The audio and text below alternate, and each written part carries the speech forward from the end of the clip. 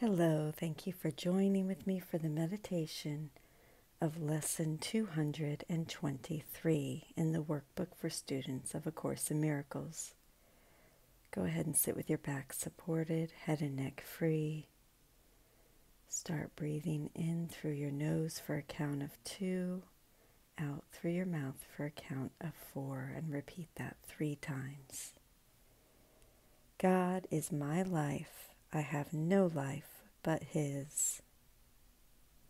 I was mistaken when I thought I lived apart from God, a separate entity that moved in isolation, unattached and housed within a body. Now I know my life is God's. I have no other home, and I do not exist apart from Him. He has no thoughts that are not part of me, and I have none but those which are of Him. God is my life. I have no life but His. If you have not already, move into a 3x breath in through the nose for a count of 3, out through the mouth for a count of 6. Repeat that 3 times and then move into a 4x breath. In through the nose for a count of 4. Hold it for a moment and then out through the mouth for a count of 8. And repeat that as often as you like through this meditation. Our Father, let us see the face of Christ instead of our mistakes. For we who are your holy Son are sinless. We would look upon our sinlessness, for guilt proclaims that we are not your Son, and we would not forget you longer. We are lonely here and long for heaven, where we are at home. Today we would return. Our name is yours, and we acknowledge that we are your Son. God is my life. I have no life but His.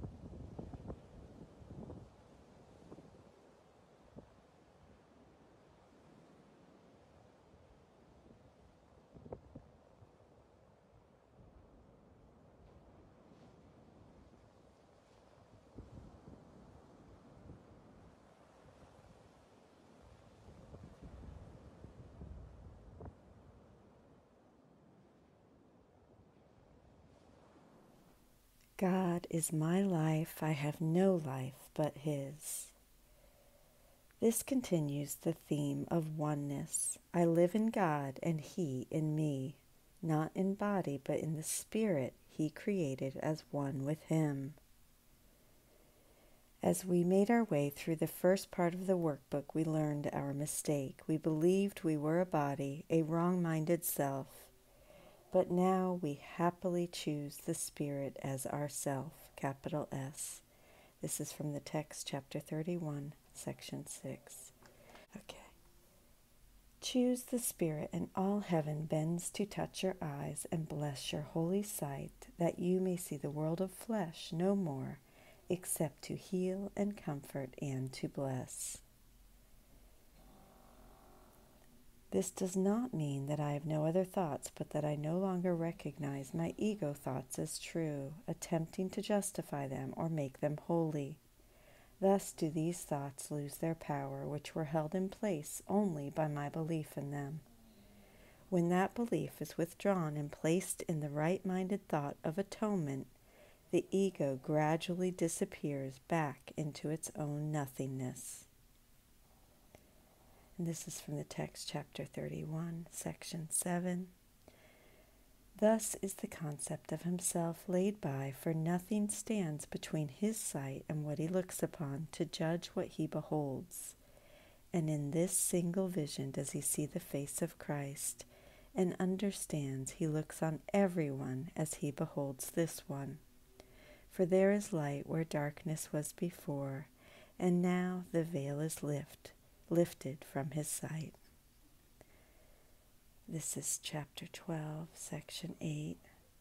What God did not give you has no power over you, and the attraction of love for love remains irresistible, for it is the function of love to unite all things unto itself, and to hold all things together by extending its wholeness. How joyous is our decision, for we no longer suffer a separate state apart from God. Our longing for heaven has opened our eyes, long closed in feverish dreams of loneliness. Excuse me. Thus we are home where God would have us be. And that's from the text, chapter 31, section 8, 12, sentence 8. God is my life. I have no life but His. Thank you so much for joining with me. Have a beautiful day, and I will see you tomorrow.